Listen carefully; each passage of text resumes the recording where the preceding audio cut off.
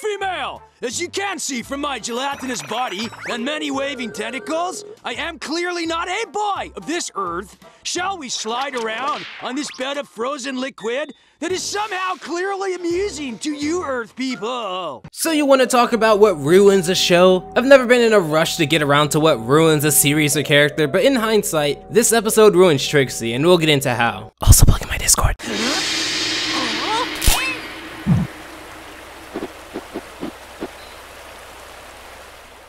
So the episode starts off at this ice rink that is apparently welcoming the school, so I can only assume it was a field trip. They show everyone having fun and put a big emphasis on the stereotypes of Chester and AJ. Ice skating sure is fun, especially when you have automatic training blades. Or you don't have skates. No! This is gonna be the best day of skating ever! And then the opposite happens. Man, I haven't said that in a long time. So this episode puts a giant emphasis on companionship, the idea that you must have someone. It's highly exaggerated for cartoonist purposes here. Like when Chester and AJ just essentially skate with each other to avoid the embarrassment of skating alone. I always found this episode interesting as a kid. Because of all the episodes of Fairly Oddparents that I saw as a kid, this one just doesn't feel right. It's like Dumped from SpongeBob. It's so sad that it doesn't feel right. Now while I think I've grown to like Dumped, with this episode it feels so misplaced for the grand scheme of, well... Look, there's Trixie! Why don't you ask her? Hey, you're right! Even though she shot me down every time I've asked her before, this could be her big chance to do it on ice! Gosh, you're pretty!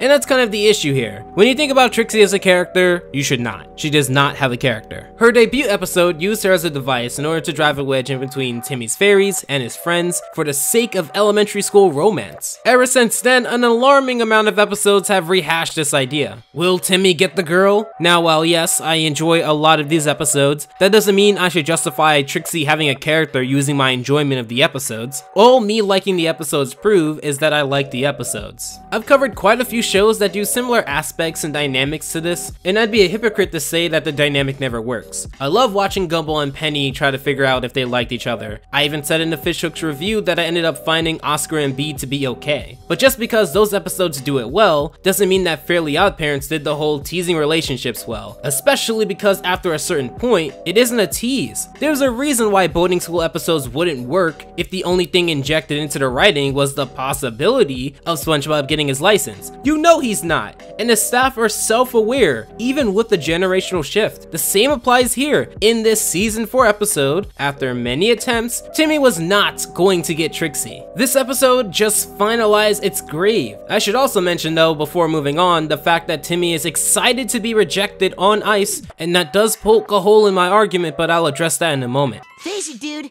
The only way Trixie would skate with you is if you were the only boy in the whole school.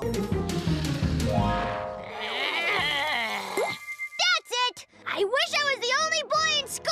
You know, if I said I enjoyed a bowling ball being thrown at my groin, and no, that's not an invitation to try, this is purely a scenario, purely hypothetical. If you try this in a convention, while the security are pulling me off your body, I will get a shot at your pearly whites. But let's just say I enjoyed having a bowling ball thrown at my groin. Now apparently this time I'll have the opportunity to have this bowling ball thrown at my groin on ice. Would you think I was nuts if I did this? No. Well, you should think I'm nuts if I am mad that exactly what I anticipated to happen did happen. I'm not really sure why Timmy would be so upset here in story. He explicitly said, even though she shot me down every time I've asked her before, this could be her big chance to do it on ice. So when it happens, you shouldn't react in a way that you were expecting a positive result. One could say that female Chester's comments towards Timmy set him off, but you would think that if he had no chance and he was self-aware of this, then he'd already know what female Chester said to be true. Worst case scenario, Timmy's thing was just that he gets off to being rejected by attractive females. Is that a thing? Tell me that's not a thing. That's not a thing. That can't be a thing. Anyway, rule of 3 surrounding Timmy getting more and more specific, and now Timmy's alone with Trixie. But that means there are less people around to adore me. I need somebody to adore me! As you can see, the episode goes through great lengths to show you that Trixie requires the attention of multiple people, and thus all of that responsibility is now thrown on Timmy's back. she's shown to go near psychotic levels because there's no one here except for Timmy and herself. As with the structure of general Fairly Oddparents episodes, they're okay now. And just to be clear, if I were to look at this through the lens of a casual episode, this is a fine episode. I can show this to a child, and they wouldn't see this any other different than the previous or next episode. However, to fans of Fairly Oddparents, I just want you to take this in mind of Trixie as a character. Her character is essentially just the girl on the other side of the popularity-based glass ceiling, and from channel chasers to astrology to 5 Days of Flarg, and even the first episode, it is crystal clear as it can ever be, that she's not going to get with Timmy. And this is super important. Very, very important. Even the chase of Timmy trying to get with Trixie isn't entertaining. So even the argument of, it's the climb that makes things entertaining, not the destination, that doesn't work here. And I'm a fan of many things that have a more entertaining climb than destination. Roadrunner and Wile E. Coyote, Tom and Jerry, Phineas and Ferb, The Sims, Minecraft, Roller Coaster Tycoon. I like them not because of where they end, but because they're entertaining throughout. You'd have to explain to me how the climb here is entertaining. Well, Sport, what do you say you wish everything back the way it was before you-know-who gets a little you-know-what? You know who? You're talking about me, aren't you? Why do you hate me?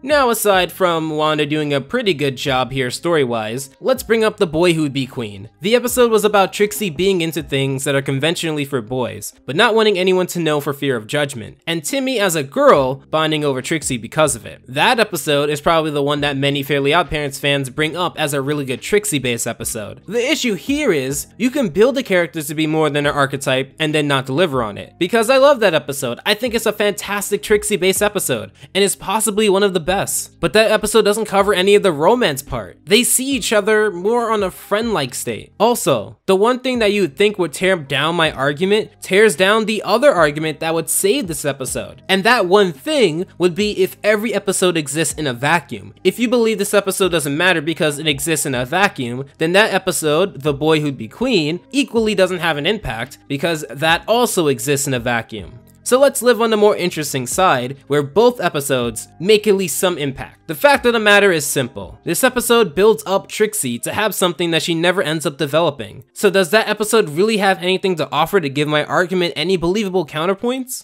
Loveless! You're pretty? That's not going to work anymore! But thank you, though. Now, the reason this episode ruins Trixie as a character is a two-part argument, because part one, if we are to believe her character developed down to her being essentially the girl that Timmy likes and will chase after, this episode, part two, shows us that they would not be able to sustain a relationship together, as Trixie would need the undivided attention of multiple people, and Timmy can't deliver on that. So if that's true, then why should anyone care if Timmy chases Trixie? On one hand, he's never going to get her, and on the other, even if he did, it'd be like this, or even worse. Her going to other boys and basically treating Timmy like a, listen, I can't say it on this channel. I'm family friendly. Ask me on Discord. Cosmo, stop! I've been with you for more than 10,000 years. Don't you think if I wanted to leave, I'd have left by now? Maybe. Cosmo is also jealous in this episode. It's basically the part that keeps Wanda away from Timmy, and Timmy not being able to wish himself back to normal, at least not yet. I found it to be not as bad as other bad Fairly Oddparents episodes make things out to be. It was fine, I guess. Trixie finally reacts to Timmy's signs of rejection, with Timmy breaking up with Trixie, taking it as a psychotic woman would, attempting to take out Timmy in a violent way. And this makes sense, because if Timmy were to get with someone else, like let's say Tootie, then Trixie wouldn't take that well, because she would associate the assumption that Tootie is prettier than Trixie, and that just can't fly. Speaking of fly, she flies an attack helicopter, shoots a bunch of different sports balls, and rides on farming machines to take down Timmy, while Cosmo holds Wanda hostage, in fear that her and Timmy is a thing. While stupid, Cosmo never gets in the way for it to feel super annoying. In fact, in a few episodes, this episode's pretty funny. Timmy? Whoa, Talk about your messy breakups. Cosmo, once he gets a lick of attention, realizes what Timmy must be going through, and they revert everything back to normal. I'd say it's a fine episode, but to those who see Timmy and Trixie as a thing, why? Let's say Timmy had to choose between Trixie and Cosmo and Wanda and Poof and Sparky, Foop, I don't really care. He'd be an incredible idiot to choose Trixie. Trixie was never shown at any point in this episode to like Timmy, but to be a last resort and to like what he provides. That's kind of the point of the episode here. But I am done with couple stuff for a while. It's just gonna be about me. Good news! Without further ado, I give you the perfect human, Chloe Carmichael!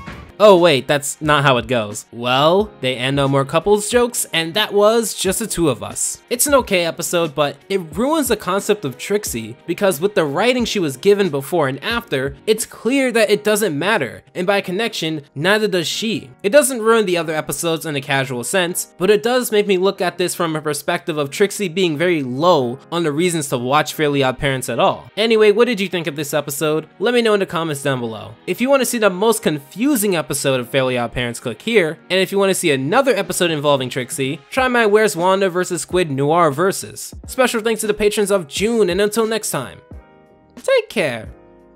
Alpha out.